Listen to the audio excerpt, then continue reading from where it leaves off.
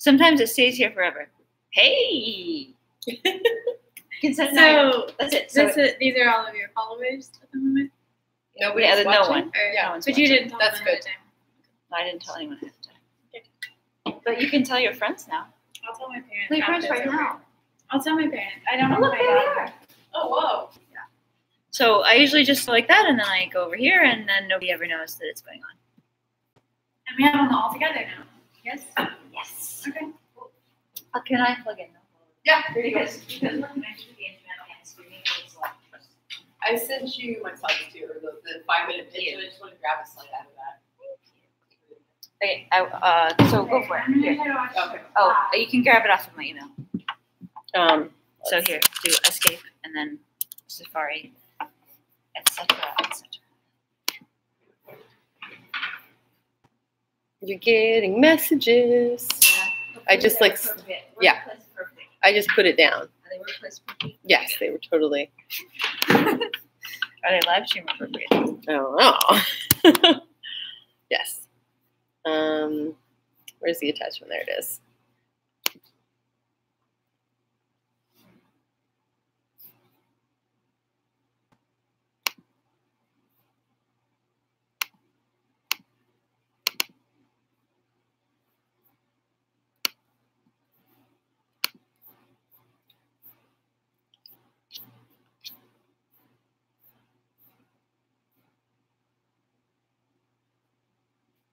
Where should it go, do you think? After the Colorado map or before the Colorado map? Okay. Your new graph? Yeah. So here's this. So no, the new graphs are done. It's the But the students all have this stuff, right? Yep, So I think what you should do is you put it right before that. got it. So maybe duplicate this one because it has a good topic. So just duplicate it like that, Thank you. and then we'll take away all the stuff that isn't them, and then you can Change paste it in this. there. Yeah. Okay. Cool. Well, that's the mission, right? Slide. Sure. Oh, okay. Good idea. Yeah. Just Hold on. paste it in. And let me go over here. There it is. Oh, sweet. So I don't need this one slide. I think I just need this one. Oh, okay. Or just this picture, probably. Nice. So just copy it. Yay! Look how big that is. You can make it bigger. What do you do when you can crop it? You want to crop it so you can see them better? Bigger? I don't know. Let's see. There's center. Let's make it bigger again. We're missing one of my students, but I guess that's all right. You said they would show up in a picture. Yeah. So the students are also in this picture. I just didn't point them out because I was in a hurry. Hold on. Yeah. So here's Haley, and then my students are also in here with Jen's students, but I won't put them up. You want to put those slides in? No, it doesn't matter. I mean, feel free. I don't know. Do you think that there's more to say about it? Yeah, because you have, yeah. Okay. Oh, I didn't see when I see all those partners. What do you think? Well, let's see. Let's just see what it looks like. Duplicate that, and It said League of Women. League of Women Voters? Oh. Yeah. So how do I then duplicate the slide? Duplicate it like, Oh, did you? okay, yeah. Oh, you did it already? No, that's good. No, you do it. Okay. I think I might send And then our picture delete. from the other day to the awesome group, the Arkansas Women Ah, in Statistics and Mathematics. sweet. I'll just leave these up here. Okay. Or maybe I'll delete this one. Yeah, because you already have mission there. Seems Just good. delete this. Sorry. And then, And then we can make that a good font and everything. so Yeah. it matches. I think it's the same font, but let's just change the color. Oops, how do I do Okay. that? Let's just do the side. Okay, now it's everything. So the screen resolution sort of sucks because of this being attached to the computer. Oops.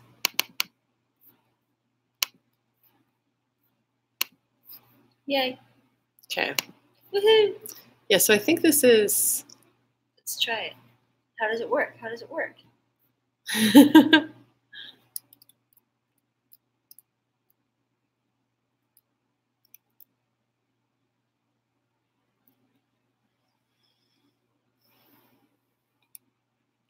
Yeah, I feel like this whole, I don't need this whole page of picture here. Okay. Feel like, okay, I'll just throw it up there. Yeah, just to show it. You can only be out for like 5 seconds. Yeah, it's only going to be there for a sec. Yeah. Okay. And then it's over. Oh, cool. And then you have the sources. Oh, you do that in last. Is it clickable? No. Okay. It's there. Initial analysis, 1500. You want to put those in the good order? So yeah, you have those 6 slides, and you're welcome to reorder them. I think I don't want to end on the efficiency gap. Can we just delete the efficiency gap? I don't know. Do you talk about the efficiency gap? I'm barely going to talk about it. And the way I put it in my slide is kind of funky. But So I guess that Moon has it in her slide, or the slides that we're borrowing from her, so I can leave it in. the reason I'm going to mention it is because, okay, what I was thinking is I just have one slide, and those are like buzzwords, right? So if they're going to read anything, like, just so they recognize those are the Sure. most common measures. Ian needs to bring our copies and bring up. Okay. My feet sweat, so they're squeaky. Oh.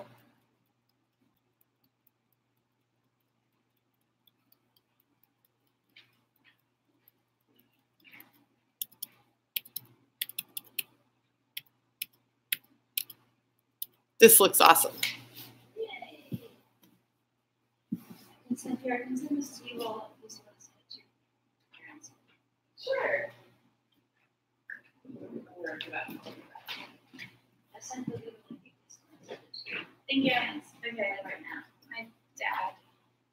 Like all of my fans? All of them. Yeah. I'm going to send it right after. Put it on Twitter. I'm going to send it right after. on Twitter. All your tweets. That makes me nervous because it might be. Oh, with that picture? I'm going to send it to my dad because he was texting earlier. How are you doing? Oh, okay. Maybe I'll email it. I didn't reply.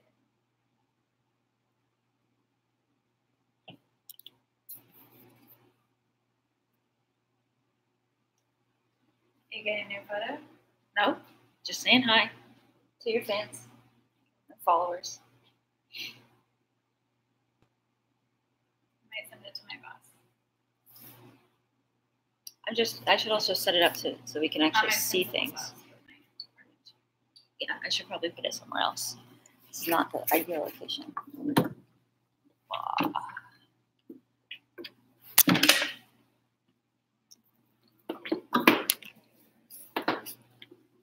Maybe something like this.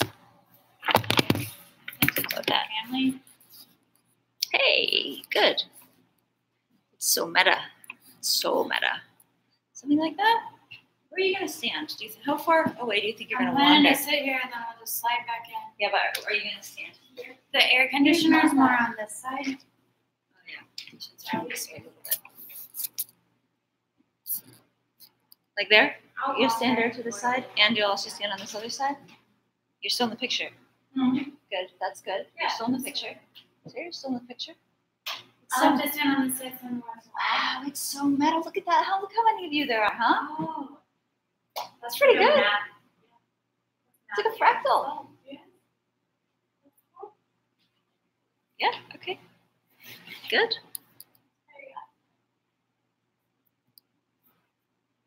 I think we can make some of these things go away. Okay.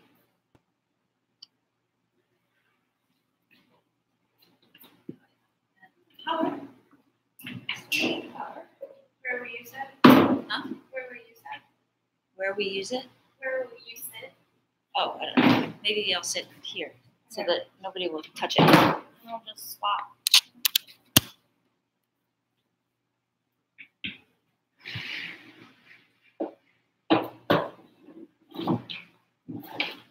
Hurt anything. I'm gonna look back through them.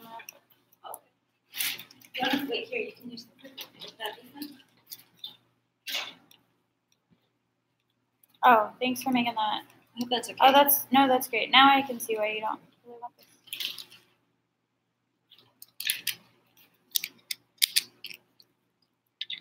I should do a better job of talking about. That's the only side I wasn't sure. Like, whoa. Ah. Sorry, I'll get it on. Just turn that up. You'll get it on. Oh. All right.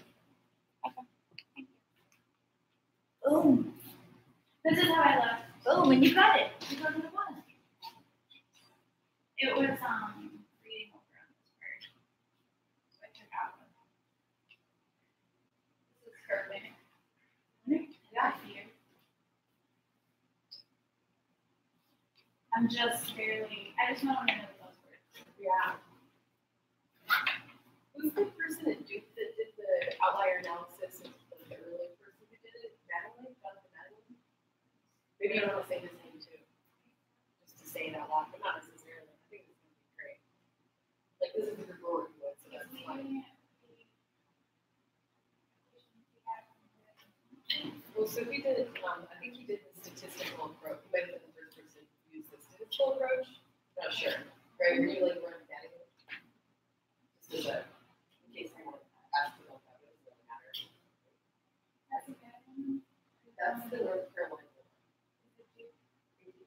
Yeah. I think.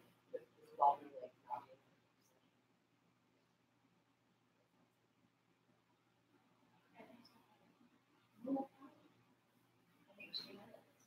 I think it's better highlighted, so I did this highlighting. I thought it was better for this. Alright. I was thinking. I thought about that later. Would you think it's better for the country? Yeah, I think highlighting is better.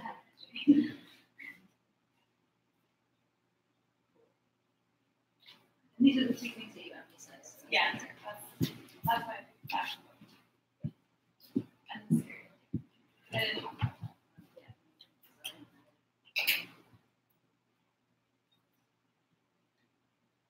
I cut this down. Yeah. It's fantastic. I hope you bring some things. Yes. He doesn't know about it. Okay, we got this. And I'm just the.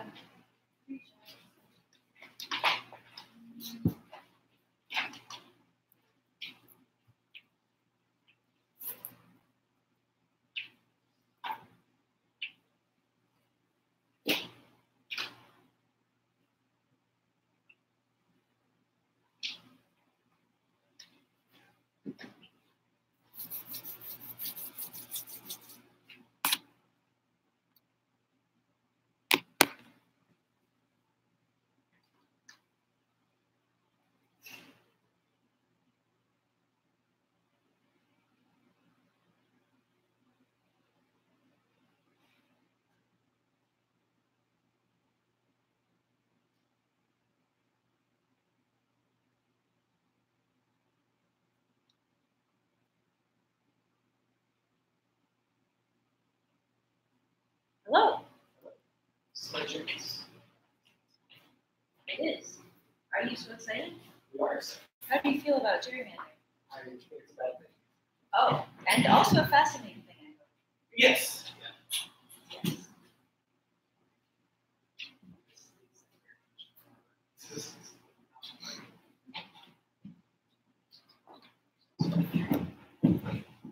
What state are you from? I'm sorry? What? Are you from state? What state are you Yeah. So I'm from Pennsylvania. Find gerrymandering fascinating. Yeah, because they just changed it around. I was actually from 14th district. Well, I guess Pennsylvania was and the best my representative, and then they changed things up. It was definitely interesting. And how about you? I'm from North Carolina. Oh, another state that has problems. Yes, it's I think that's the most notorious district. Like Charlotte, Winston, Salem. 12th district, yes. The Providence and so. So you're packed. Yes. Charlotte and Raleigh, maybe? Yeah. It's actually it's the east side of Winston. So you're not in that district? I'm in the same district as like the entire Northwestern State District. It's very rural out there. So are you cracked then? Is that? I'm sorry? Oh, so if you're not packed into a left-leaning district, maybe you're cracked into a right-leaning district. Yeah, I'm in a pretty, my hometown area is pretty right-leaning. Okay. I'd say my town is moderately left, but the rest of the district is very much right. What's the balance in the district? Do they elect Republicans or Democrats as representatives? It's always good. Is it a He's also kind of landslide? crazy, but, Is it a strong win, or is it usually tight? well, I guess I haven't.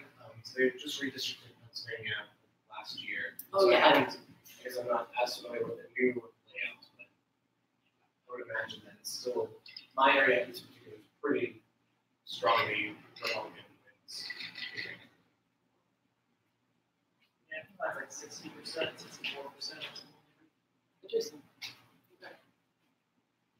What about you? What kind of area are you from? Well, I live in Colorado. I grew up in Wyoming, which is all one congressional district in the U.S. House. So Oh, okay. it's very ungerrymandered in that sense. Okay. But yeah, I live in Colorado now. I'll show you the analysis for Colorado. Okay.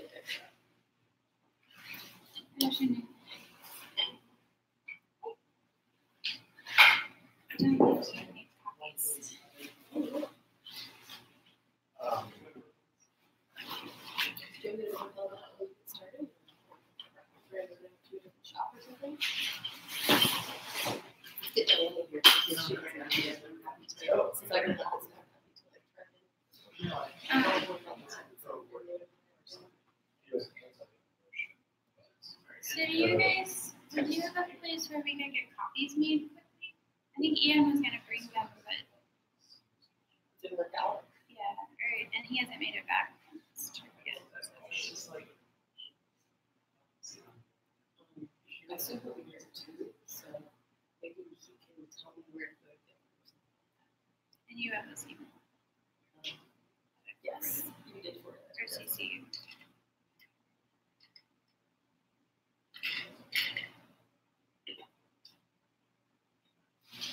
I went to his office.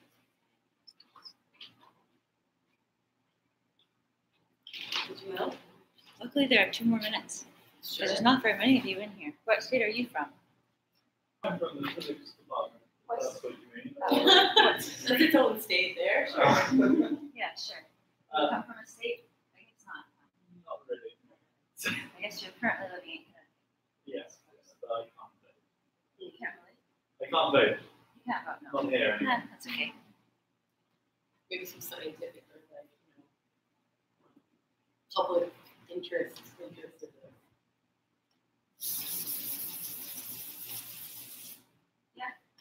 The UK might have this problem eventually. Yeah, probably. There's currently an electoral commission which is formally speaking an independent organisation that makes recommendations to boundaries that are then approved by Parliament. So it's not quite as severe as here, but it still exists. I see. Yeah, probably the system was based on England's system initially. Sorry. Yeah, right. So if anything, yours is worse because ours is 2.0 version 2.0. Well, you can Just kidding. make mistakes and create That's true. Yeah. Yeah. Something about coalition governments that makes gerrymandering not as much of a problem. I forget the details. Yeah, because anytime you have more than 2 parties, it's much more complicated. I mean, gerrymandering, the whole problem of gerrymandering is much easier to analyze if you just assume it's a 2-party system. And so in the UK, there's like lots of parties, right? Yeah. So it makes sense that it's not as big of a problem. Hello. Yeah. I'm Diana. What state are you from? Briefly from the You too. What is it with you people? They live really good edges. Pennsylvania, which has one of the worst congressional districts in the country, and North Carolina, which has one of the worst congressional districts. what constituency? Well, grew up in but in the UK, I don't know what it is. We used to get boundaries. Yes, exactly. Yeah. There's still no Hello. Hello, welcome. Thank you. What state are you from? Washington. Washington. What state are you from? Massachusetts. Great. We're currently looking at national and How about Massachusetts? How about you? What state are you from? What I mean? Yeah, you. How are you doing? Why are you here? Talk to me. Because this is more applied than you would find. So there's the copies right here. I'm gonna hand it off to you, and they can do it all together. Yeah. Ian's good. We're not going to start till Ian shows over here. Go back. I'm not. What? Like these three copies. He said he was going to. They're not on this side. Oh, he's on there. Oh, yeah. They're very good at it.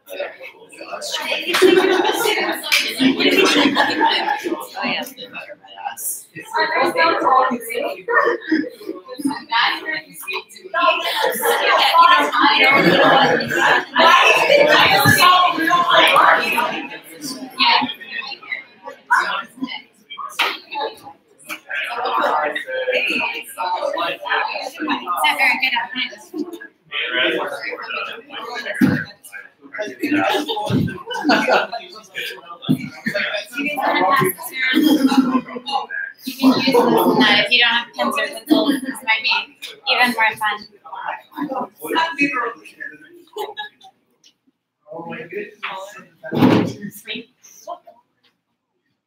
Yeah. Yeah. I think you might need a couple. You can grab a couple. They can have purple and white, like white beige. Oh, they could, yeah. And they could. The empty color. Hello. What? I don't know. I know. You're not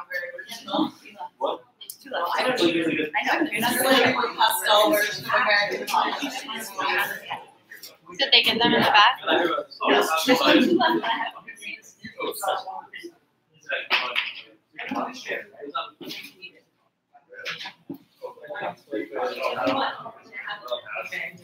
It works well together.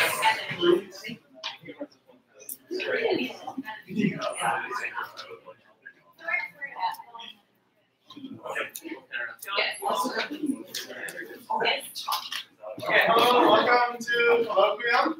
It's my pleasure to welcome Professors Nikki Kennedy, Anna Davis, and Beth Malmskog. Good job, yeah. They're here to talk to us about the mathematics of gerrymandering.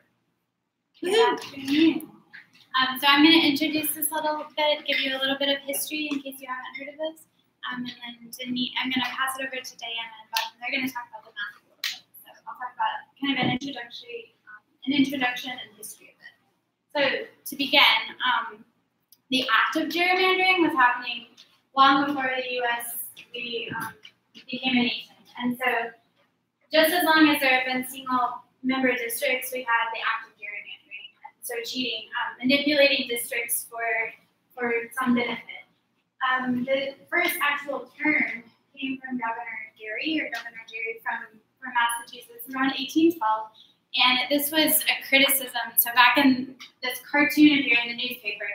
And I realized if you're in college right now, you're online all the time. Well, back then you would go grab a newspaper to hear the news of the day. So this was in criticism of this particular region that he had approved, which did have partisan advantage. And so that's where gerrymandering actually came from, the term. A few of the rules to give you a little bit of the background. So the Constitution says that we must apportion representatives. So the U.S. House of Representatives, it didn't start with 435 members. We now have it set in stone, but that number used to hop around a bit. And there was a bit of cheating, the division, for instance. So that number, it's changed throughout our history, but it has stopped at 435. And the number that each state is given is determined by the population. And there's a little bit of rounding discussion in there involved. But that census must occur every 10 years. And then now it is set so that all states must redistrict after the census. So 2020, we have an important year coming up with the census. So that's why this is a very important topic. The populations and districts. So when a state sets their districts, they must be nearly equivalent. This has been held up in courts, and even some slight deviations have been they have been held accountable for those. So this really is important for states, and you do see states upheld this pretty closely. So that's one of the things, population. Who has the right to set the districts? The states. The Constitution gives the rights to the states, and that would be this party that is in control of the state at the time. And so, by the Constitution, this leads to important issues.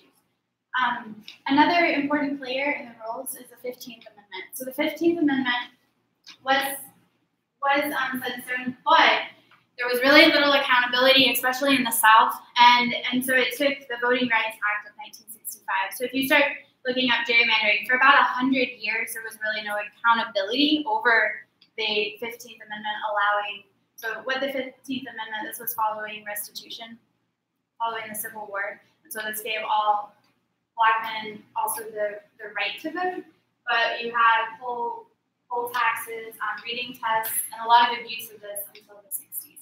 So these are some common players. These are things that you might hear in court cases. There are also some kind of loose roles, and so these would be different states have different roles. And so compactness, you might see things about compactness, contiguity.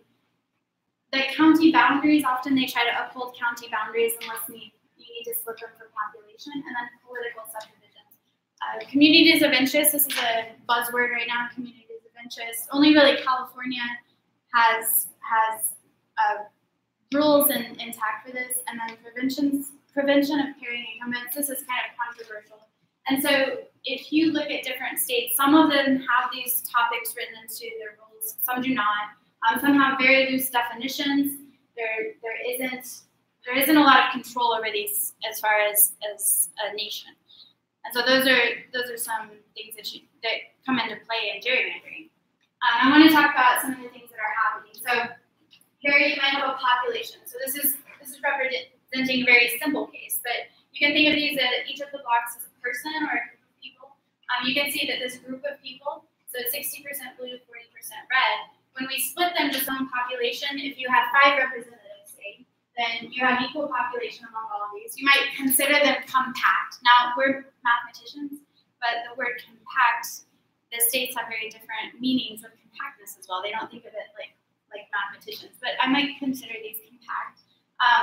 This is giving us 5 blue and 0 red, so despite that representation here from 60 to 40. But with a little bit of manipulation, so when you look at this one, a little bit of artistic manipulation here, you can see that red wins despite the population 40 to 60. And so some things that are going on here to talk about. 2 common words, so cracking and packing. These are common actions in gerrymandering. The packing, I want you to look at what's going on there. So here I have this district right here, this odd figure, and you have this 1 red in here, and we're packing in the blues. And remember, the blues are losing in this case. These are considered to be wasted votes. We only needed a little bit above half, so 51% in order to win a district, for that district to be considered to get a representative. And so those are packed in there. Those 2 are highlighted. Cracking is another term. So here we have, you'll notice, so in this top one, how many red? 1, 2, 3, 4, 5, 6 to the 4. So red just has barely enough to guarantee a representative for that particular district. This is an example of cracking. The vocabulary, so cracking just divided, so the blue was cracked into that, barely falls short. And then packed so that you have additional wasted votes. Okay, I'm going to go ahead and show you a few controversial states. Now, these states don't necessarily mean they're gerrymandered. We're talking about, I want you to look, there are a few odd regions in some of these, but some of these have been accused of gerrymandering. So we've got Maryland, Democrats, so the state is voting almost 63% for Democratic votes, and then the seats, 7 out of the 8 seats are owned by Democrats, and I'll talk about this one again later. Wisconsin, so this would be an example. Everything was divided, only 5 of the 99 races, less than 5 points, decided by less than 5 points. And so those are a couple that are controversial. Ohio, extremely controversial. So they are legitimately paid for redistricting. And I really consider Ohio, North Carolina, I'm going to show you a picture of those. Very controversial right here. This is called the snake on the lake. So when they redistricted, they did it very privately the officials went to the bunker. All of their work was very private at the time and hidden. And Ohio is extremely controversial as far as gerrymandering. And this is another example to kind of show you. So they've held 75% for the GOP. And here you can see this would be the statewide population and how they're voting. And you can see that they consistently hold 12 out of the 16 seats. I also like this image. So this is showing you a few examples of how this district's changed. Back when we did it on paper, they used to be drawing these maybe before the 80s, but as computer technology, this is really becoming an art form as we develop more technology. North Carolina, also controversial. May have heard of that in the recent news. I'm going to talk about the Supreme Court case in just a minute. So Republicans have 10 out of the 13 House districts. The state is about half and half.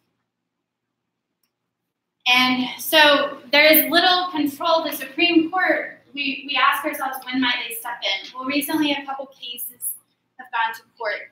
So I'm going to just mention this really quick. This was in Kennedy. When I think of Kennedy's cases, I think he really requested, and that's when I think mathematicians really stood up, how are we going to determine gerrymandering mathematically?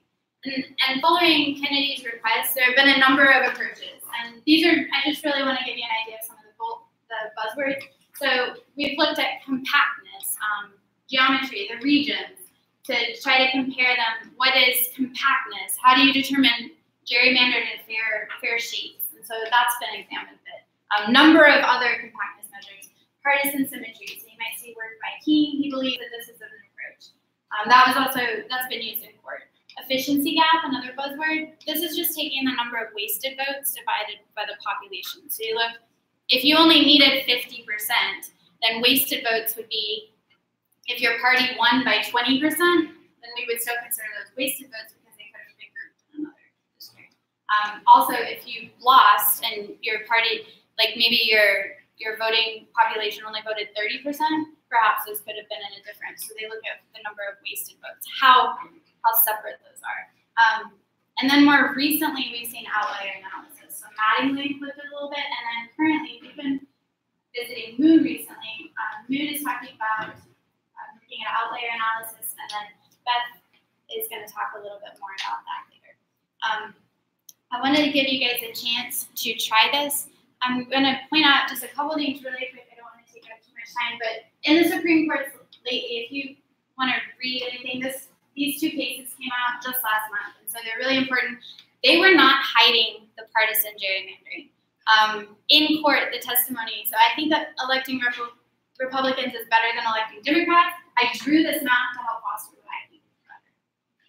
And that jumps out to you. After these two court cases, it was evident that partisan gerrymandering is an issue. However, the Supreme Court has decided to not hear these cases any further. And so now it's up to the states and perhaps mathematicians to kind of solve these issues. Maryland was also in that case. This is considered to be gerrymandered for Democrats, perhaps. This is a different type of gerrymandering than just position. They went after, they grouped two Democrats together so that they could gain a Republican seat with a different district. You'll see they had to shift people just around a little bit. It says only about 10,000 needed to move, and they moved roughly 360,000. So it really jumps out to you. That's a little unfair. I'm going to leave this up here for a minute. The Supreme Court, if you are interested in reading this, so this is the most recent case. Chief Roberts wrote the opinion of the court. He admits, yes, partisan gerrymandering is an issue, but it's too hard for us to solve, and we're not going to do anything. It's kind of the outcome. Hagan wrote a very passionate dissent, and if you're interested in reading about any of this later, take a look at it. I just put a couple of her comments on here, but the partisan gerrymanders deprive citizens of the most fundamental right to be a part of the political system. So this is the recent Supreme Court that I just wanted to mention. Okay, I want to give you a chance to gerrymander. So we just passed something out, and you may not have a ton of time, but you could also work on this a little bit later. The three roles that I want you to consider: population. So what is in front of you is you can consider the 42 squares. Each one might be a person. That person, you know that they're either of the dog party or the blank party. you need population balance. So with the 42, you're going to split the same number of people, and you want 6 districts. So 7 people in a district, how would the dot party win? You'd want a majority, and so you'd want 4 to 3. And you could consider that. I want you to practice gerrymandering and try to get it so that the dot party wins for the blank party. And see if you can find extremes. And I'll give you a few minutes to look at that. Is there any advantage to having multiple districts at all instead of just like all voting coming together? Voting districts. Yeah, is there any advantage of having districts and having single people districts? So single member. Is that what you? So for the party voting for a single representative. Also, rather than having actually like they're talking about for representative households.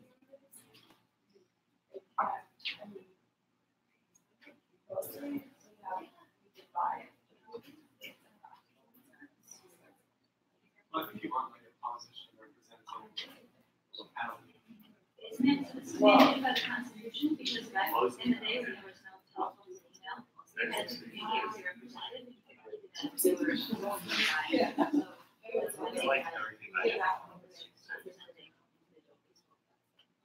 Oh, but so in the case of gerrymandering, we're constructing these districts, and that the majority of the districts was elected by the majority of the districts, right? So, so in the end, you have like one representative for every one for all the districts.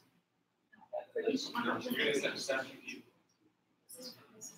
And I did take out Arkansas, but like Ohio, each of those. So this is a district. So each one of these districts had one person. Yes. Well, and I'll show you Colorado, which only has 4. Or how many? 7. They're grouped together. I'll let Beth show you that. And there are other types of voting. How was the gerrymandering? Yes. So is it the case that each district is independent from every other district? For representatives. Yes. For a single member district, that is the case. So are you able to get dot to win 5? What was the most extreme?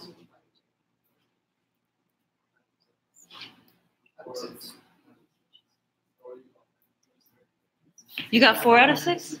Can you get 5 out of 6? 5 out of 6. Yeah, Nice. Can you get blanks to win 5 out of 6? All right.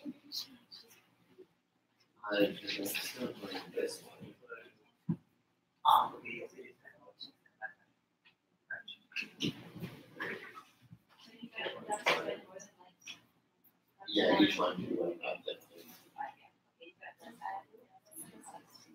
There. Yeah, so it's kind of interesting that if you want to keep for representation, I see packing into them and packing, packing in one of them. And packing actually leads to We ran out of copies. packing being bad, but it actually leads to representation. You think of competitive elections being good. Sorry about that. Wildly disproportionate. I'm sorry, the copies, but you guys, it works well to share and kind of think it out together. Yeah. I believe you. You guys could use one in the corner. So it kind of makes sense that packing is actually not so bad if you want to be represented well. Did you choose these because No, I took them from someone else who did it, and I don't think they were random. So certainly it's nice, but they think about is it possible for dot to win 6 out of 6? How did it go? Sure, harder. Right. Yeah, because it's 51%.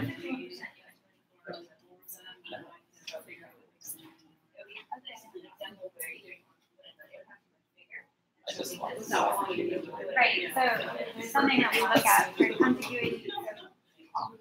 You can redefine that so borders and effects or corners. And they operate distributed procedure in the state. There's a recent one that we don't have in the slides right now, but there's going to be some cases that we've been looking at, and the districts are completely split their school board. So you all got some dot winning districts and blank winning districts.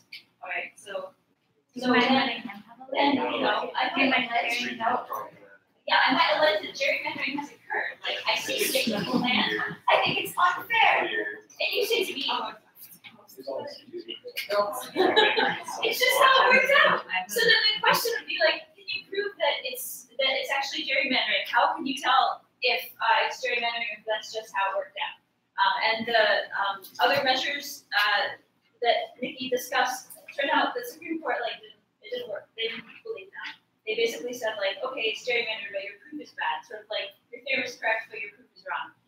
So turned out the thing that's working now is random walks. So let's talk about random walks a little bit. So basic random walk is, well, on the number line, you could start somewhere like at 0, and then flip a coin, walk left or right. And so you could ask where you end up after a while. I had my class run this. Lots of trials of a 10-step random walk, and you can see that the most likely place to end up is back at 0. It's pretty unlikely that you end up at +10 or -10. And if you go to a 100-step random walk, it's really quite likely that you end up between -40 and 40. It's really unlikely that you end up in these like invisible parts of the distribution. So it's like pretty likely that when you do a 100-step random walk, you end up somewhere in the middle third. Okay, so that's a random walk.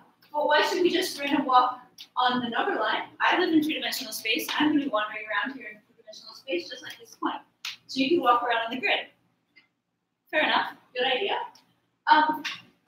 Or you could take a random walk on any graph. So one nice thing about the grid is that there's 4 directions, north, south, east, or west, that you could go. So you could roll a tetrahedron or something. But this one you could do it too. If you started out, say, here, you could roll a 3-sided die, decide where to go, maybe go here. Then you roll a tetrahedron, you can decide where to go, maybe go here, and so on. So you can take a random walk on this graph. You can imagine doing it for a long time, and you see where you end up. So this has an application to redistricting. So it turns out we're going to take a random walk on the space of districting plans, which is a bit hard to wrap your mind around. So let's start with a basic example. So let's call this the state of Colorado.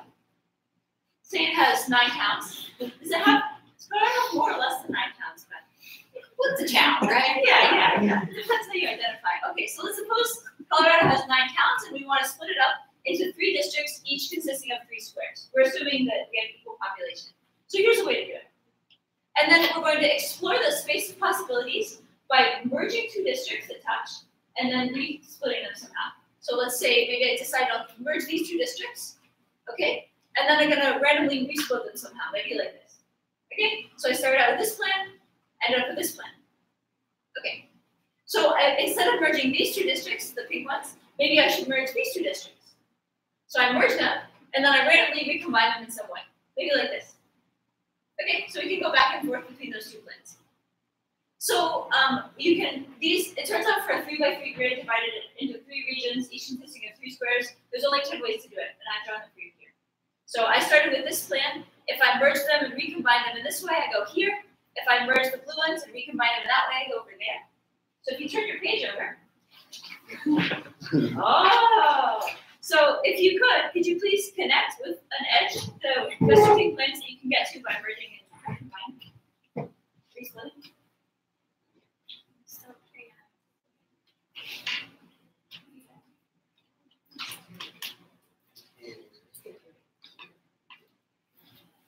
Yeah, that's a thing. That slide is, if we don't have copies, that slide is perfect. Oh, yeah. You can just use your finger.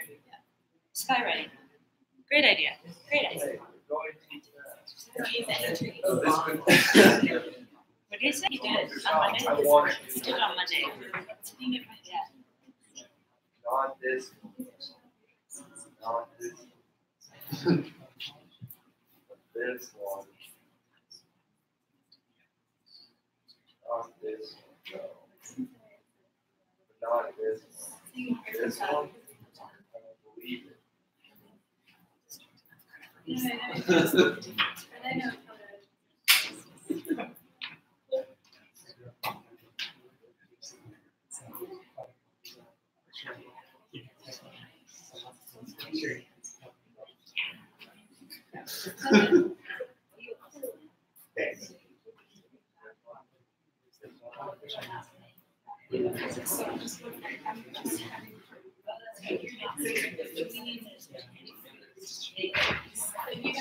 So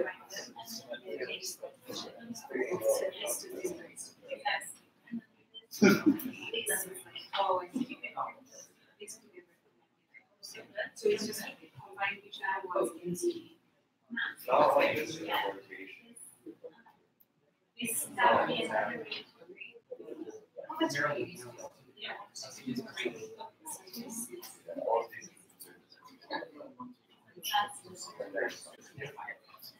Oh, this is.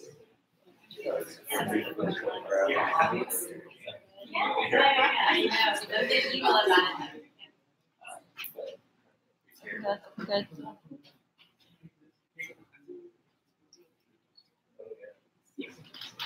Okay, we just look for ones that. All right, so this is the graph. Oh, am I missing something? Oh, yeah, this is the graph. This is the graph. It looks like this. Yes. So in case you want to check your answers, it looks like this. So the punchline is that graph that I was saying we should wander around on before, where you like decide between three numbers or you roll a tetrahedron, was actually this graph. So we call this the metagraph of districting plans. Because in some sense, you can think of each districting plan as a little graph of connected nodes and edges, but we think of this as the graph that we care about, the metagraph of districting plans. So we want to wander around on this graph. So that's the plan.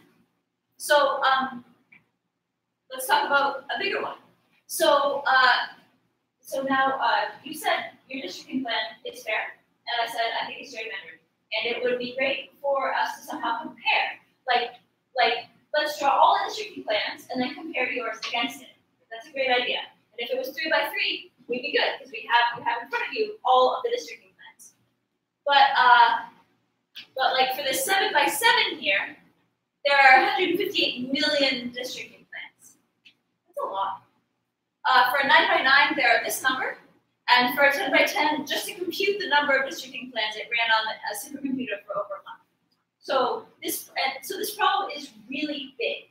And the units that you can use to put together to make districts are census blocks. And for example, the state of Pennsylvania, yeah, I also live in Pennsylvania. There are 421,545 census blocks. So you can imagine that there are that number of these little things. I think you can see that this problem is unimaginably huge. So if you were going to run it on, if you could, you can't do it, right? I think it's convincing. We can't compare your plan to all of them. So we have to do something else. So we can sample. So we're going to use what's called recombination. This idea that you merge two districts and then you resplit them in some way. So that allows us to explore the space even when it's bigger than we could possibly hope to compute all of them. So here's what we do. We start with some districting plan that we want to compare against. I want to know whether this districting plan is gerrymandered, so I'm going to look at some similar things. First, you merge. You pick two neighboring things, you merge them, and then you resplit them in some way. Then you pick two others, you resplit them in some way.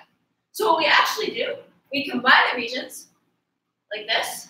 Then we create an adjacency graph of all the regions that are touching each other. Then we find a spanning tree of that. Then we find a place where we can cut the spanning tree that will make both of the regions have equal area, and finally we split them. So that's how it goes. So pick two other regions, make a spanning tree, cut it somewhere, boom, new regions. Merge two, make a spanning tree, cut it somewhere, get two regions, and so on. Make this, make a cut, make two regions, and so on. You can see how this works? So this, if you're interested in further research, there are all kinds of questions like, can you always find a spanning tree where you can cut it into regions of equal size? No, you can't. So the program basically finds a spanning tree, sees a place to cut.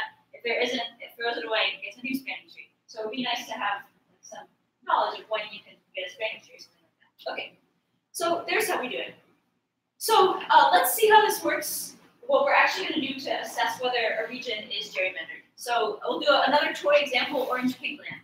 So this is a 10 by 10 grid with 40% orange voters and 60% pink voters. So if we make 10 districts, each consisting of 10 blocks, how many should orange win? It's going to be fair. 4, right? So pink should win 6, orange should win 4. Great. So keep that number in mind, right? of the vote leads to win 40% of the regions. Okay, so here are some possible districting plans. Here's a nice compact districting plan that looks a lot like what Nikki put up before. We can call this Plan A. So there are 2 of the blocks that are won by orange. That means that they have 6 or more blocks, and 1 toss-up, which means they have 5 and 5. So we can say that on average, orange wins 2.5 in this plan. If we just turn it 90 degrees, there are no safe orange seats. Right now, there's nothing that orange wins outright, but there are 3 that orange wins and orange has a tie. So we can say that on average, orange wins 1.5 here. Well, orange isn't doing so hot, so we said orange needed 4. So here's a plan where orange gets 4 safely. That's pretty good. But that's not enough. I'm greedy. How about if orange gets 6? Okay. So you might allege to random walk from it to come up with similar districting plans. And the same thing with this one that is allegedly gerrymandered. Start there and come up with similar districting plans. So remember, this one had 1.5 for orange, and this one had 6. So we'll do 100,000 random alterations of districting plan, which is a light computation that you can do in only a little bit of time on a laptop. So if we run it, we start here. Boom, that's the first run.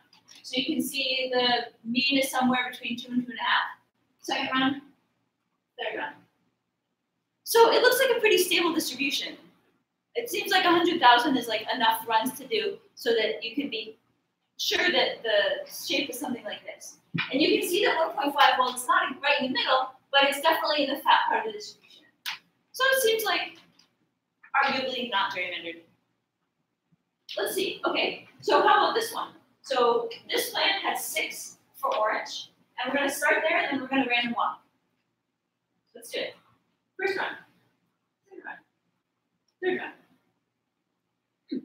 So there's a couple of things you can take away from this. One is that it seems like this random walk is doing a good job of sampling because it doesn't matter where you start. We started at that plan, we got this distribution, we started this other very different plan, we got basically the same distribution. So it seems like we're doing a good sampling of the space. That's not a proof, but it's a compelling heuristic. The other one is that, wow, these districting plans are supposed to be similar to this one, and yet this one is definitely an outlier. So this is, I think, pretty compelling evidence that there's something going on in this plan other than just like, what did you say? It's just the way it worked out.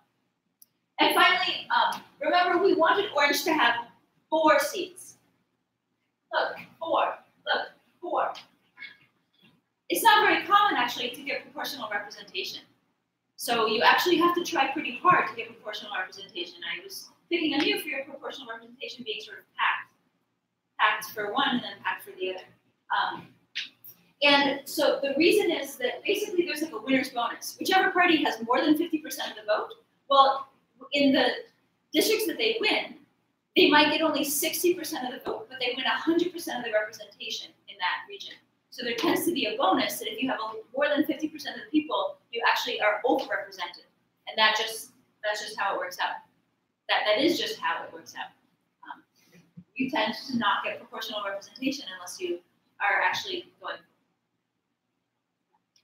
Okay. So this was used in Pennsylvania. The state Supreme Court of Pennsylvania, not the federal Supreme Court, but the state Supreme Court decided that the districting map was gerrymandered and brought in a nonpartisan mathematician, Munduchin, to assess whether the things were gerrymandered. And she did. She used this random walk stuff. And that's what Beth will talk about. Sure. Okay. So let me just tell you a little bit about the analysis that came out of this. So Diana sort of laid it out. You start with a districting plan, and you can't possibly create all of the possible districting plans and look at it in context, but you random walk around and make a bunch of other districting plans, use the actual voting data, like the orange and pink squares, okay, to determine like the outcomes of those elections, and then repeat many times, make histograms. Okay, so what we saw before was the seats and how many seats you would get, or excuse me, yeah, how many districts you would get under all of those different plans, and we made a histogram of that. But you, just to skip forward here, okay, so yeah, I guess I'm explaining what this picture illustrates here. So you'd start with a district plan like this and some underlying voting data. You would change, recombine districts to get new ones, do it a lot of times. In this case, you would come up with a total of 2 to the 30th plans. So in this case, a whole lot of plans, right? Use the voting data to basically run elections under all of those plans and see the outcomes, okay? And the idea is that you could just look at the number of seats you get under each of those, or you might look at some other measures that might more finely show some kind of partisan bias. And this is where some of the measures that Nikki talked about are also coming into the conversation. So I'll show you some graphs in a second, because I know that's what you really want to see.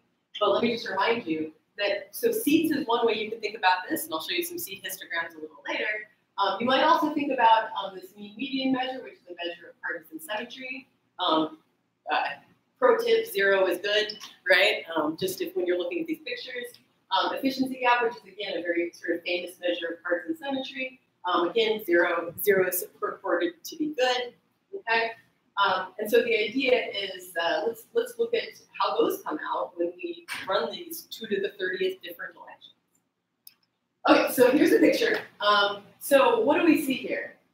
To give a little bit more of the big picture, so there was a plan, which here is referred to as the current plan, that had like ridiculous shapes. Like the shape, one of the districts, which is in the Philadelphia suburbs, was famous, like the goofy kicking Donald Duck shape, right? It's a crazy shape that could have been broken into more than one piece in 2 different places by pulling out a single building.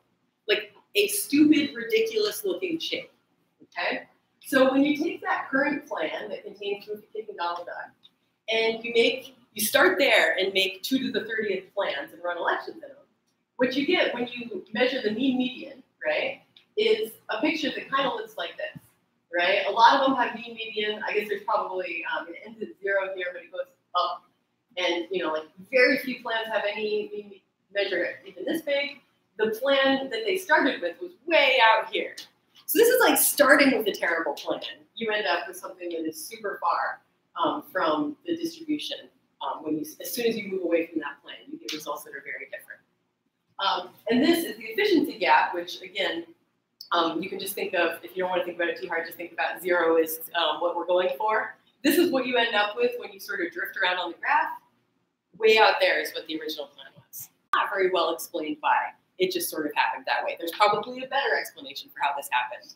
Probably an explanation like partisan bias. And so here's what you see for the efficiency gap for that. So in fact, none of these plans were accepted in the end, and someone from outside the special master, came in, and this person was, I believe, at Stanford, sort of as an outside expert, drew plans that ended up being accepted by the state. So this is the story. This is how this kind of analysis can really tell a story that, you know, can, I think, be pretty convincing. Does anybody have questions about this? Yes. How do we know something isn't biased? Oh yeah, that's a great question. And so there's no, in this case, I should be a little bit careful. I don't want to misrepresent what's going on at all. Because what we see in each of these starting points is a little different from what we saw in the other starting points, probably what we're going to see, we're not seeing a random walk over the entire graph in each case, right? Probably what we're seeing is sort of a local walk in each of these cases, okay? So we can't say that our sampling is uniform over the space of all the plans in this case, right? If all of these distributions were the same, depending on different starting plans, we would have a strong heuristic that we were probably walking all over the graph, or at least getting the same, by these statistics, it would be indistinguishable if we were walking all over the graph or not, or getting a good sample. But we can't, in this case, we're not going to say that. What this says is that for plans that even start with this original one, so for some kind of local region, this is an outlier in that sample. So it's sort of not saying we're sampling the entire space well, but saying, well, if we look even close to this one plan, then what we're seeing is very unusual. And this could be thought of as unlikely, even for plans that are very similar to it. Does that make sense? Yes. Yeah. So in this particular case, I would recommend checking out the Pennsylvania paper for some more careful discussion of that exactly. I'm just trying to make a convincing argument, not an ironclad one in this talk. Did you have a question also? I was wondering if you also have run the same analysis on that accepted plan. Yeah, so I don't know if they, I don't know if that's in the paper because they accepted the plan after the paper. So these diagrams came from before they had decided to go with that one, or before that what plan was even drawn. I believe, okay, so I'm going to say that I think I've heard her speak about this, and that it actually comes out again, it's not an outlier in any way. So it's like seems to be well explained by like this just came out this way when I was trying to follow the rules. Yeah. Maybe I'm wrong on this, but isn't the like legal position that gerrymandering based on race is illegal, but gerrymandering based on political? So this is a It's totally legal. So doesn't this only do anything when the people, like the government body, actually wants to ensure this? So by federal law, the did you want to answer this? Well, what we see in courts is often like your reasoning for gerrymandering is either, oh, I was trying to uphold population because that's held by the Constitution, right? Or it's to keep the races so that I didn't have a majority, and sometimes they'll use that as a defense, right? Because that's also in the Constitution. Those are held up in court. Partisan gerrymandering is not. There's no accountability whatsoever for partisan. At a federal level, it is not outlawed, and that's part of what the Constitution. That's what the Supreme Court's just kind of said, is that we don't have a problem with this at a federal level at this point. And so, partisan gerrymandering has some overlap with racial gerrymandering, and so there you do see some sort of discussion there. This was in the Pennsylvania Supreme Court, so that's I think one of the big lessons to take out of this is at the state level, things can be illegal that are allowed at the federal level. Right? And so this map was struck down by the Pennsylvania State Supreme Court because they found that partisan gerrymandering violated their laws. The Pennsylvania. Mm-hmm. And so this is this is sort of a trend that's going on right now. There were 5 ballot measures in the 2018 election to try and put into state constitutions and enshrine in state law nonpartisan principles or create independent councils to make these maps and stuff. So that's sort of where the frontier is right now, is trying to work at the state level on this. Did you say why there are sort of 3 people? That's really interesting. So I didn't say why because I don't really know why, but this is something you see a lot, is that there are sort of common things that happen with the efficiency gap. And I don't know that I have a great explanation for this, aside that, it's one of these weird phenomena. Like it seems like maybe there's some stable things that things stay close to, but where those come from and what they mean, I don't know. Yeah. Question. Are there any toy models where we have a handle on analytics? Oh, so you mean like think some sort of easing model or something like this? They've tried the easing model is the only model that they've tried where you can actually prove things like mixing. But I talked to asked Moon about this yesterday. Like, when can you prove that it's actually mixing? And it's way too hard, actually, to prove mixing in these cases. So she and one of the foremost experts on mixing, I forget who she said it was, had tried for like several months. Maybe it was you. I don't know who it is. No, not you. Okay. I never know who I'm talking to, right? And they couldn't prove it. So there's no proofs. There's just heuristics. So the arguments for that you are sampling well are usually things like, look, I did a whole bunch of runs and the distributions are identical or indistinguishable. Or like I started in different places and I did a bunch of runs, and again, for any metric that I can put up there, the distributions are indistinguishable. So you can't prove that it is good sampling, but you can do a lot of experience and not find any evidence that it's bad sampling. Does that make sense? So like what we're doing here, the fact that these distributions are so close to each other is the sort of evidence that would argue for good sampling. And mixing, as you said. Mixing meaning you get all over the graph. Does that make sense to people? Wyoming's good. They're one seat. They're one district. It's definitely the only one district. Okay, cool. So this is what we see in Pennsylvania, and like this tells a really powerful story, and it tells us something interesting about sort of what's possible for Pennsylvania too. So I am a professor at Colorado College, and Colorado is one of the states that just passed a law taking partisan considerations into account when you're making the map illegal. So they've got a whole process for drawing the maps at the next redistricting, and there's a lot of rules, and there's a whole lot of room for public input in Colorado. And so my goal was to become part of that conversation. Okay, so let me just tell you a tiny little bit about Colorado to make this story, for a colorful story here. So here's where I live in Larned Springs for Colorado colleges. Here's the mountains with all that used to be very populated because there was mining there. Not there anymore, so there's not that many people in the western part of the state. Here's the plains where there used to be lots of agriculture.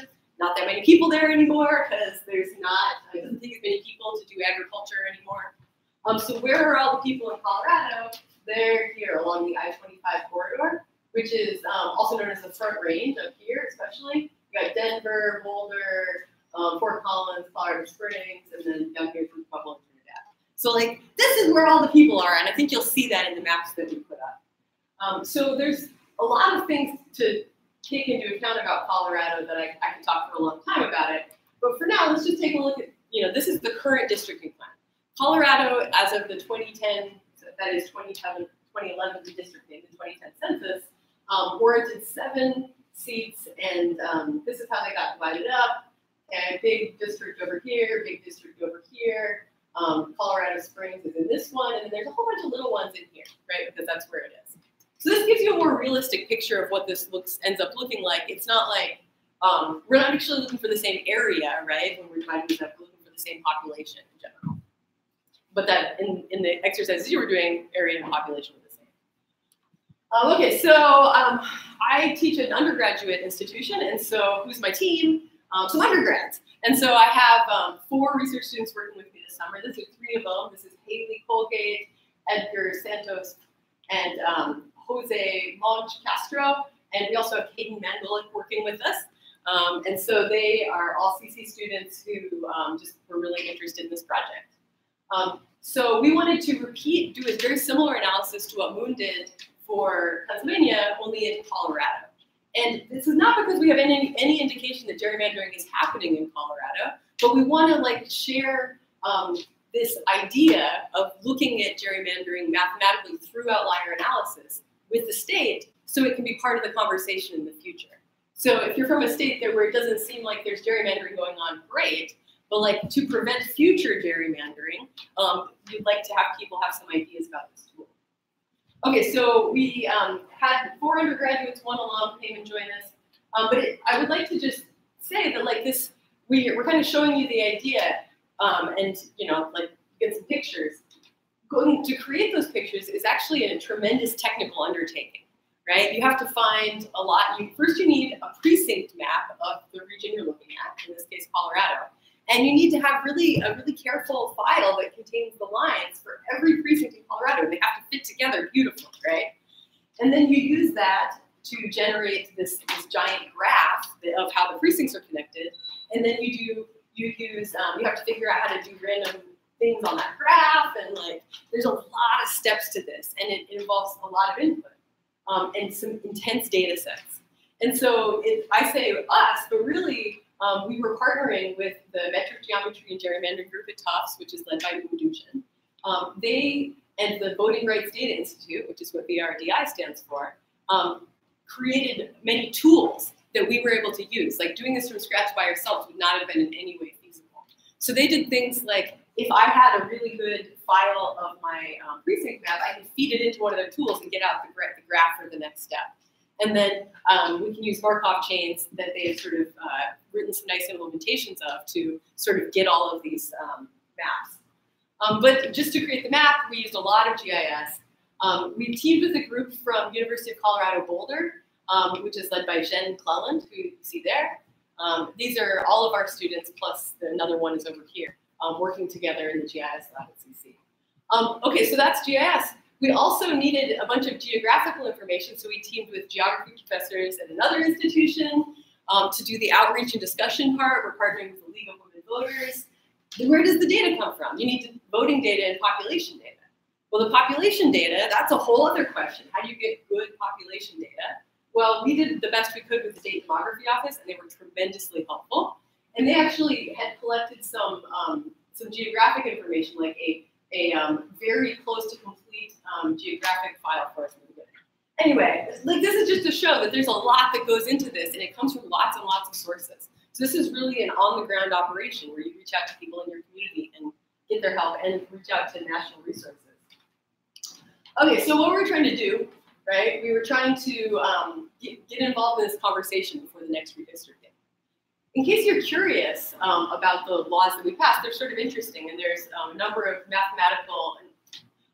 interesting mathematical topics in here that will, any of you could sort of explore and bring ideas to a conversation about. The laws, for example, disallow partisan bias. Well, that's kind of what we're trying to talk about here. You can't consider incumbency. And one of the interesting things that these laws require is maximizing competitiveness in some way. So that's not something that we're going to talk about here, but as far as future directions go, how do you measure competitiveness, right, of possible districting plans? What is that even going to be? Okay, so we want to participate in the next redistricting, but in order to do that, we need to get the conversation started by maybe doing some analysis of what's out there right now, okay? So I'll show you first the results of a toy example. We started out by making 1,500 districting plans and using election data from the 2018 races, okay? And these are examples of some plans. I'll show you some more in a second. And what we did is we just ran those races, and then I'll show you how many seats each party got under these analyses, and how many, and like to show you the other partisan measures. Okay, so here, just for example, are some of the maps that were generated by doing a random walk along the metagraph that Diana described. Here's one. Okay, it's kind of funny how they all end up without, like they're changing a lot from step to step. These are like maybe 100 steps in between each one. They end up having some things in common. So for example, having a giant district to the east and a giant district to the west is just kind of stuck in the geography in some ways, because that's where people, that's where there's a lot of space and not very many people. Okay, so those are a bunch of maps that we had. How did it come out? Well, let me explain something very quickly. So we didn't use data from congressional elections to do our analysis. The reason that we didn't use data from actual congressional elections is because in some districts they have incumbents and in some districts they don't. And anybody want to hazard a guess at how likely you are to be reelected if you're an incumbent? So the incumbent is already in there, right? And if somebody runs against them, what's the probability, just like based on taking all of the elections that you could look at, that incumbent will stay in office? 10%. Okay, so 10% that they'll get kicked out, 95% that they'll stay. Those are both actually pretty good guesses. It's about 90%. Like if you're an incumbent, you're gonna get reelected, most likely, right? And so if we were to use data from the actual congressional races, then that's what we would see. We would see things that were different across districts that were related to incumbency.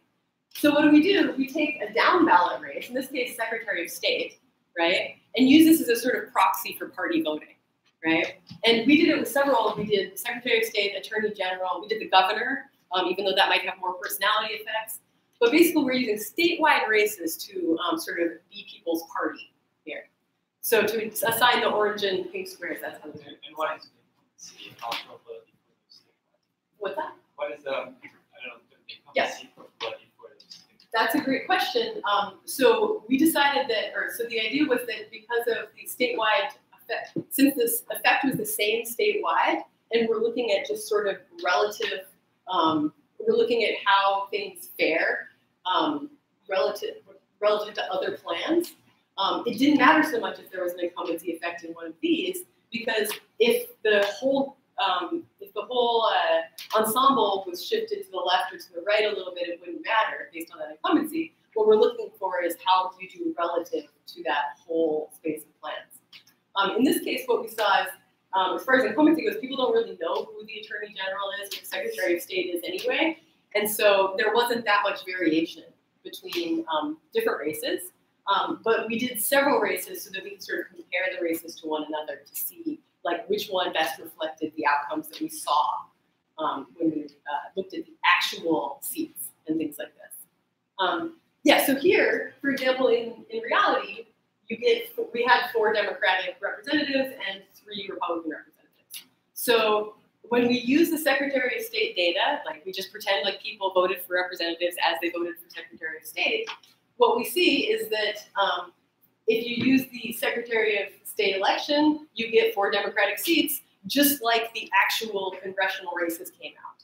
Okay, and so it, at least at that very rough level, using the Secretary of State data was just like gave us the same outcome as using the actual congressional vote would have.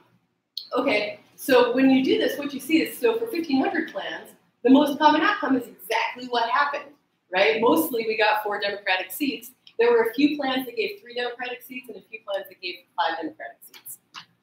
The mean of the plans that we ran gave us 3.75, kind of rounds to 4. Seems like the outcome of 4 is definitely not that exceptional by this measure. Doesn't seem to be an outlier in any way. If you look at the mean median measure, again, this is only 1,500 plans. You don't get a beautiful bell curve like you saw in Moon's data, but you do get sort of an indication of the spread, and we're sort of in the middle of it. It doesn't look like an outlier initially here. Similarly for mean median, okay? Efficiency gap.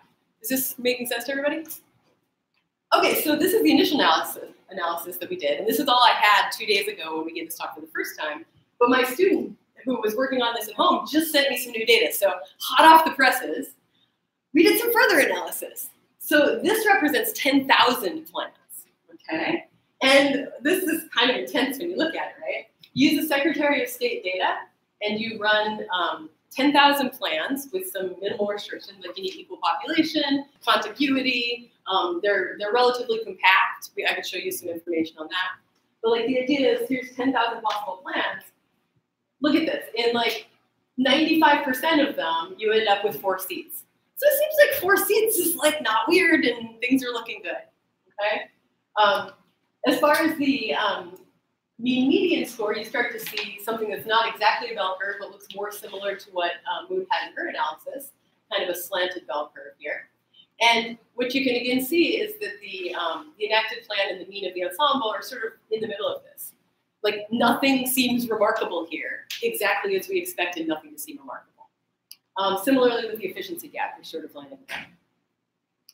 Okay, so I'm sorry, I'll leave that up for just a second. Okay, so what is the point of this? Well, the point of this is that this is an analysis that you can use to really understand in context what's possible for a state, given the actual political geography where people live and how they vote, and the physical geography of the state that you're trying to preserve boundaries that are already there, and that it can be done by people like me who are sort of just coming at it from the, with a group of determined students like yourselves and your group leaders who are interested in exploring this. And it can be a really strong analysis to tell a story when something's wrong. It can also help us like sort of think about what's possible even when nothing does seem to be wrong, as in Colorado with this particular race. Okay, so I think that's all I have to say. Any questions for any of us?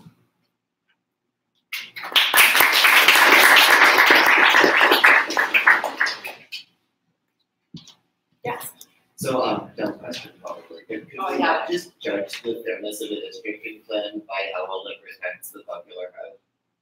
Well, that's an interesting question. So when you're talking about fairness, I'll let you guys answer too, but I love thinking about this one. So when you think about fairness, like we think like, okay, proportionality, it should represent the popular vote. That's like a perfectly fine idea of fairness to have. But I think what we see here is that for single-member districts, it's not realistic to expect fairness if you also draw the lines impartially. So what does fair mean? It might mean proportionality. It might mean that you did this impartially. If you do it impartially, like just kind of cut things up in some random way, you're very unlikely to get proportionality. So the idea is that you have 2 ideas of fairness that sort of don't really line up with each other. So this whole study will get you thinking a lot about what does fair really mean in this context.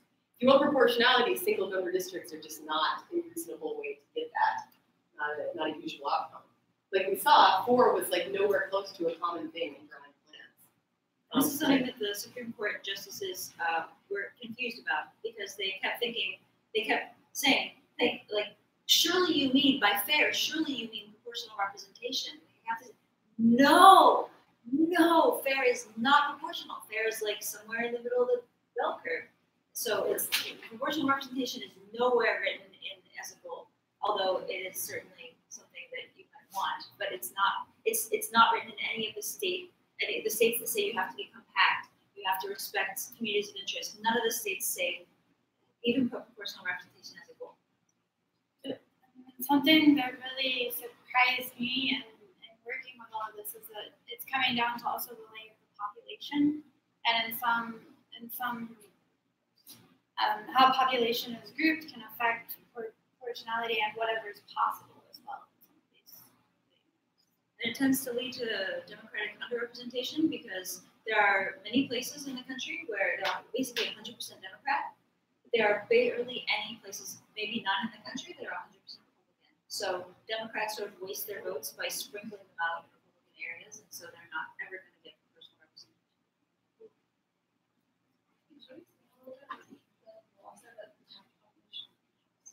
Oh, sorry. Communities of interest. Communities of interest. So that's the best job. The best state doing a good job with that is California, and other states are working on it a bit right now. But California has a recruiting process, and they pick people from different demographics. They pick people from different jobs, and so they build a group to get kind of to get their opinions on the areas. And so California is really the only state that is doing a good job of that. Other states really haven't written much into theirs. And so what they do is they have people go out and say, you, tell me about a community of interest. And you say, well, I have a horse and all my grandchildren are nearby and we're all in horses. And the person says, okay, draw me a polygon on the map around your community of horse people. You draw a polygon. You go to the next person and you say, do you have a community of interest? And you're like, yeah, all of us like shooting guns and hunting and stuff. Like, okay, here's a map, draw a polygon. And so the outcome of this thing, the method of this thing is town hall meetings, and the outcome of this thing is a collection of polygons on the map. And that's how, and then the committee that draws the maps is supposed to try, when possible, to keep these polygons intact and not split them. Yeah, communities of interest are supposed to stay together. But again, there's very little accountability. And no plans are going to be struck down because they're not together. And this is also like unclear if this is even the best way to identify real communities of interest. Because I think I personally have a terrible idea of geographically where people live that share some of my needs, right? Like my community of interest might be people that work where I work, but they live spread out all over the place. And like I'm gonna like draw a circle around where I work, but really the people don't live there at all. And so yeah, and in Colorado, water is a really big issue. Like how are we going to drink in water in 20 years, right? And also water pollution is a big issue because of this, right? If people are fracking and they sort of contaminate an aquifer, like that's a big problem. And so you might want to have people who all share an aquifer, who share a watershed, to be grouped together as a community of interest. But which person are you going to walk up to that's going to circle their watershed, right, as their community of interest? Like probably not me. I have no idea where my watershed is. But like it's like really hard to think about the best way to identify communities of interest. And like California's trying hard, but who knows? So sort of related to that, so I'm in Maryland right now, which is one of these, obviously very gerrymandering when you look at it. And my city is maybe the third biggest in Maryland right now. But it's kind of at this nexus point where a whole bunch of different districts kind of spiral into a point, and it definitely feels like we don't have a representative because there's 4 different districts, and well, that's everyone is centered off in another part of the state. And I see the same thing happening in Colorado. You've got Denver, which is this popular, and lots of these districts tend to have this long tendril that reaches in to get enough population from Denver, and then Denver's kind of split up into, well, there's this part of it. So how do you avoid that? Well, I mean, nothing to do with partisanship, but it's also like, how do you deal with the fact that populations are uniformly distributed, and you don't want to just piecemeal up these larger cities in order to make sure everything else is equivalent. So some of them say, you can say, so some of them say you should respect political boundaries, such as towns and counties. Town, there's a definition of a town, right? The town of Swarthmore has a boundary around it. There's a definition of a county. Delaware County has a boundary around it. How about the city of New Haven? Maybe is that one well defined? There's a boundary around that? Okay, the city of Denver, not well defined. So this is actually something that Lou was talking about the other day, that it's a city. What is the city? Is it just the city limits? Is this the city and its outlying bits? Like in Boston and there's Cambridge. There's also Alston, which is technically Boston, but not Boston. Like, it's actually very hard to define a city. So where would you draw the line? If you don't have a polygon, you don't have a thing that people can program in to keep together. So it's a problem.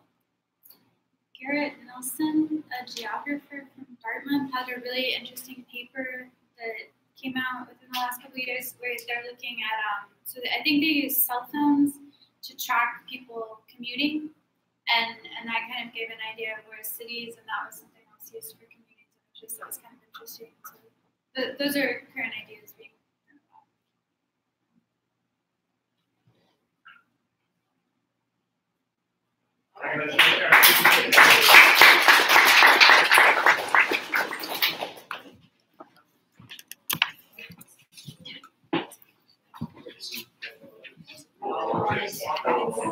Oh, I'm good.